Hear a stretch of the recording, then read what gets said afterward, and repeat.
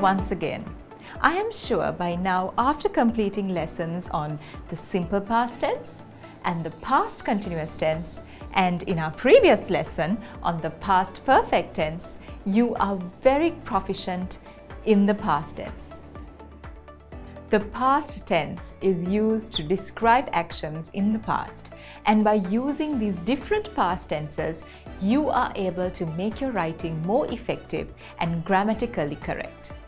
In this lesson, you will be introduced to the past perfect continuous tense. On page 12, on your pupil's book, you would see the different definitions given in a blue box. So what is the past perfect continuous tense? On page 12 in your pupil's book, at the very bottom of the box, a definition has been given. The past continuous tense is used to describe an action that began in the past and went on for some time in the past.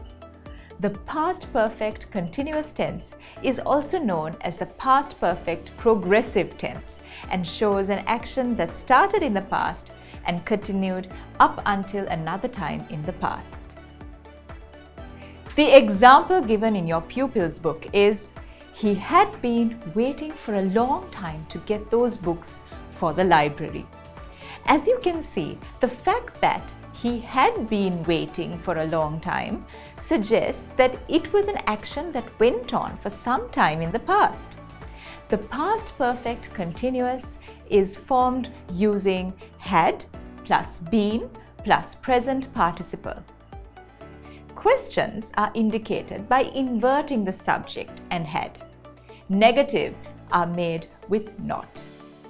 Let's look at some examples. Statement: you had been waiting at the gate for more than 2 hours when your father finally arrived. Question: had she been waiting at the gate for more than 2 hours when you arrived? Negative: you had not been waiting at the gate for more than 2 hours when she finally arrived. To understand this tense better, look at this diagram.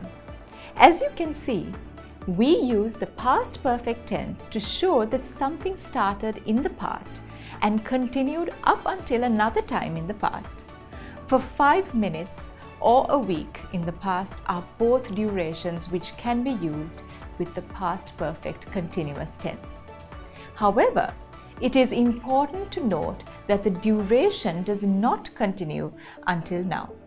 It stops before something else in the past. Let's study the following sentence. Statement: you had been waiting at the gate for more than 2 hours when your father finally arrived. It indicates that the duration that you waited for in the past was over 2 hours.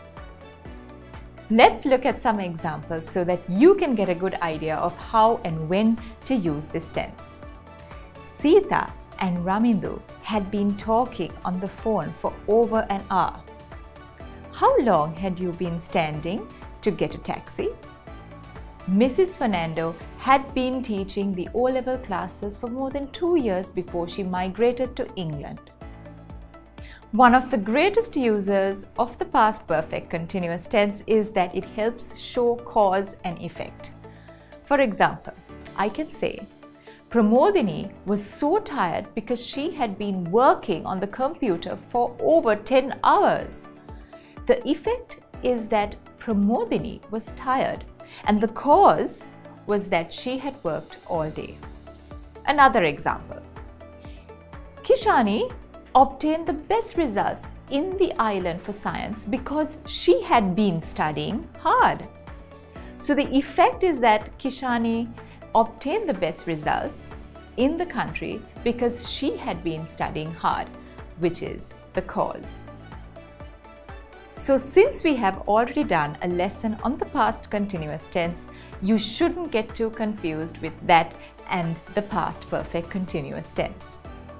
If you do not include a duration such as for 5 minutes or 2 weeks or since Thursday, many speakers of English choose to use the past continuous tense rather than the past perfect continuous tense. You need to be careful as this can change the meaning of the sentence. Let's look at these two sentences as an example. Someone was tired because he was studying so hard. And someone was tired because he had been studying so hard since last week. The first sentence shows that someone was tired because he was studying at that moment. Whereas in the second sentence, we are told that someone was tired because he had been studying so hard for a period of time, a week to be exact. Let's now do an exercise where you have to include the past perfect tense and the past perfect continuous tense. If you want to get an idea about the past perfect tense, please watch lesson 17. Let's now do the exercise. Using the words in parenthesis, complete the text below with the appropriate tenses. I'm sorry I left without you last night, but I told you to meet me early because the show started at 8. I had been trying to get tickets for that play for months, and I didn't want to miss it. By the time I finally left the coffee shop where we were supposed to meet, I had had 5 cups of coffee and I had been waiting over an hour. I had to leave because I had arranged to meet Kathy in front of the theatre. When I arrived at the theatre, Kathy had already picked up the tickets and she was waiting for us near the entrance. She was really angry because she had been waiting for more than an hour. She said she had almost given up and had gone into the theatre without us. Kathy told me you had been late several times in the past and that she would not make plans with you again in the future. She mentioned that she had missed several movies because of your late arrivals. I think you owe her an apology, and in the future, I suggest you be on time. Now that we have a good idea about the past tense, specifically the simple past tense, the past continuous tense, the past perfect tense, and finally the past perfect continuous tense, let's do the exercise that has been given in your Pupil's book, Unit 1, Activity 14, on page 12. Let's do it together. Fill in the blanks with the correct form of the verb given within the brackets. You need to revise all 3 tenses to complete this activity. Ravindran is a clerk. He works in a bank. You can't meet the teacher now. She is conducting a lesson. Mr. Bandara sold his car last week. Suimali had swept the classroom by the time the teacher started the lesson. I will lend you the storybook if you promise to return it before Friday. By the time we reached Kandy, my father had been driving non-stop for nearly 2 hours. Nisali finished her homework. She can play with her brother now. Venura plays badminton with his sister every evening. You can't talk to my brother now, he is sleeping. It has been raining since last night. I wonder when it will stop. As you can see, in order to fill in those blanks, you had to use the present, future, and past tenses. Let's see which ones were in the past.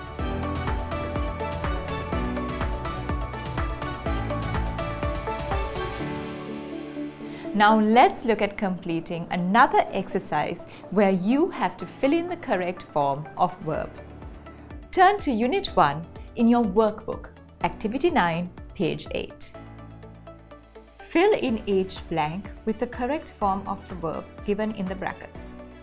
Yesterday, I had a very hard day. I got up early to go shopping, but as soon as I stepped out of the door, it began to rain, so I had to go back to the house and get my umbrella. When I got to the supermarket, I realized I had forgotten my shopping list, so I couldn't remember everything I wanted to buy. The cashier was too busy to help me, so I gathered up a few items and carried them to the counter. After the cashier finished billing my purchase, he gave me the wrong change and stuffed my groceries in my small shopping cart. I was not in a good mood when I left the supermarket. I am sure now you have an idea of how you can use all forms of the past tense in your writing. Know when to use what, and this will help you write about any event or situation that took place in the past. I hope you found this lesson useful. If you have not subscribed already, please do subscribe to our channel. Until next time, goodbye.